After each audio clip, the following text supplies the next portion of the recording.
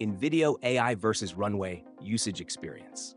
Links to both INVIDEO AI and Runway are provided in the description below. In this video, we're diving into a comparison between two powerful AI-driven video creation platforms, INVIDEO AI and Runway. Both offer impressive tools for content creators, but they cater to different needs and workflows. INVIDEO AI is designed for users who need to create videos quickly, making it perfect for marketers, social media managers, and business owners. The platform allows you to turn scripts into fully edited videos by automatically selecting relevant visuals, music, and animations.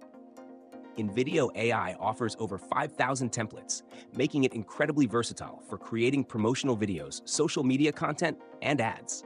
Its AI-powered video editor allows users to customize content with ease, making it suitable for both beginners and experienced users. The real standout feature is the script-to-video function, where you can input a script and the AI generates a video that aligns with your narrative, streamlining the entire video production process. Runway, on the other hand, is a more sophisticated platform aimed at creative professionals and video editors looking for advanced AI tools.